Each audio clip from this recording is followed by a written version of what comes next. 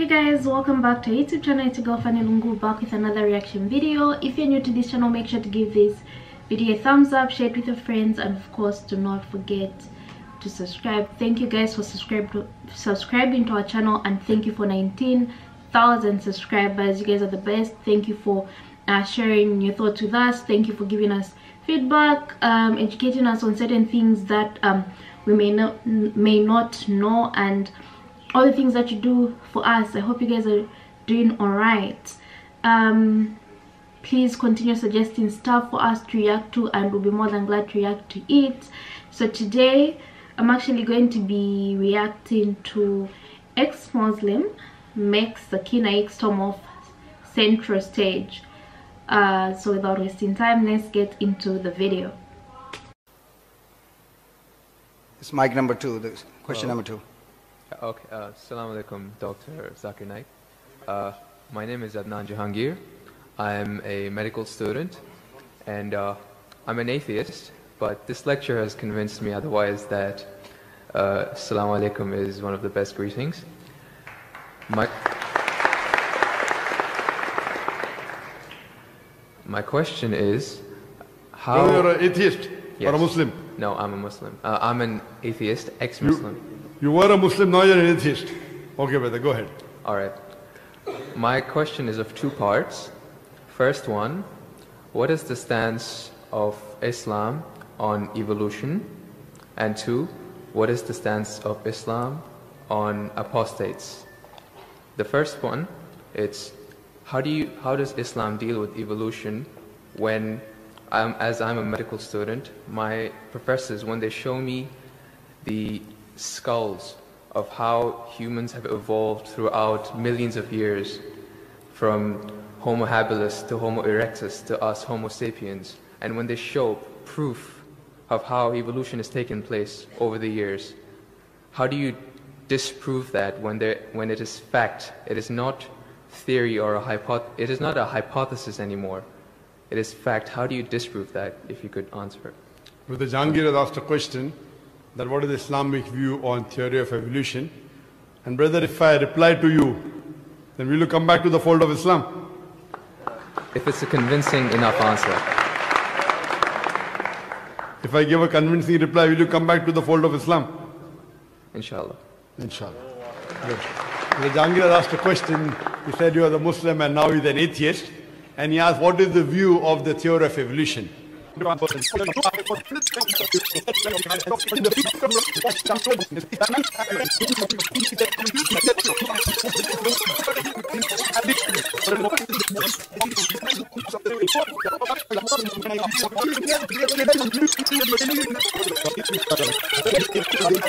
possible at all.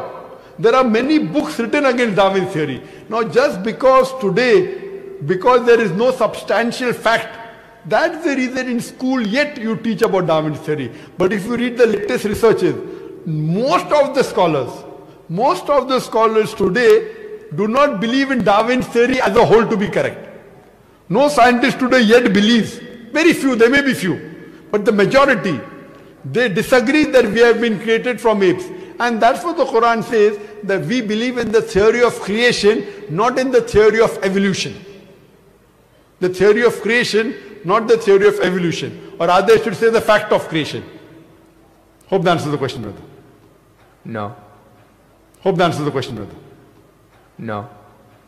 So where was the question? What did you not understand? What you say, it is true. It was true. 150 years ago it was true. It's not Darwin's theory anymore. 150 years of research has said that it's not once. He was just the one who started the ideology of evolution. It has gone over loads, 150 years worth of research with the latest scientific advancements, that it's not what you're saying. When my professor shows me proof, it's not just from apes, which is completely certain. When you see proof how the common cold evolves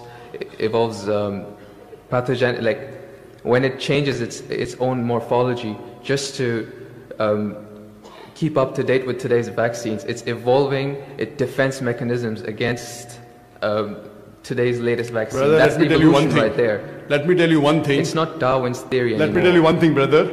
I am a medical doctor, and there are many researches being done. If it turns out to be a fact, it has to come in the medical college. It is in the medical college. I'm taught this in university. Sorry? I'm taught evolution in university. It's not in school anymore. I'm talking about medical. University, you learn about theories and researches. Even in medical, you learn about theories and researches. Once it becomes the fact, it comes into textbooks of medicine. I don't know of any textbook of medicine in any college in the world which says that we have been evolved. It is all these are theories, and I know the research is being done. Even Darwin's theory never came in the medical textbook. And even what you're talking about, I know there are new and new researches being coming on. But none of them yet has proved it to be a fact of evolution. The statement by itself, theory of evolution, means it's a theory. So by English language itself, you don't have to be a researcher. When you say theory, it's a theory. When the theory becomes a fact, it changes, that thing changes into a fact. So by the basic you saying theory of evolution, it means it's an hypothesis. No. It is not yet a thought. It's not yet a fact. There's a difference between hypothesis and theory. A theory is something in science that has the highest honor. When something gains the word theory, it's fact. The theory, in theoretical terms, it's the theory of gravity, but we don't say it, we just say it fact. Same way we say the fact of gravity. Sorry, what did you say? Theory of what? Gravity. If you say it in theoretical terms, but it's no theory of gravity. It's a law of gravity. I'm sorry. I'm sorry. It's the law of evolution. I'm sorry. Your knowledge of science is very weak. It is Boyle's law. It is not Boyle's theory. It is Archimedes' principles. It's not Archimedes' theory. Whatever's theory, when it becomes a fact, it changes into law. I'm sorry, your knowledge is so weak, and I wouldn't like to continue. Your knowledge is so weak. My question, I'm sir. not here to teach 2 + 2 = 4 in the audience. In the question answer session, you ask a question, I give the answer. If you like it, you keep it. If you don't like it, you throw it. Okay, just the thing is that if your knowledge is so weak, you're saying theory is the highest thing in science. I'm sorry, you're absurd. I'm a medical doctor. Theory is the highest thing in science. I'm very sorry, brother. If someone I'm can Jahangir, disprove, brother, I'm very sorry. Theory is never the highest thing in science. If you think just because they're going to university are coming to fool the people here, I'm not. I'm totally sorry. Theory, if it becomes a fact, and if the theory becomes a law, it may reach a high standard. But theory by itself, it's a theory, it's a hypothesis. Once it gets converted, it becomes a law, it becomes a fact. Newton's law, it becomes a fact, it becomes a law. I'm sorry to say that by itself, calling it a theory means it is not yet an established fact. The heart pumps blood. Is it a theory or is it a fact? It's a fact. No, the theory of heart pumping blood. Theory of heart pumping blood now. Now, if I'm going to teach you English language here, I feel you are wasting the time of the people. Surely, if you can't understand simple English, that what's the difference between the theory, that theory is the highest thing in science, then I'm sorry, you'll have to go back and learn science. What about the evidence, sir? We would like to, because, as we have already learned, the question in and of itself is not qualified to be, it's a theory. So we would like to give the opportunity to a more qualified question, inshallah. And we will ask from the ladies section, inshallah, if there is any lady who has if you have any theoretical question.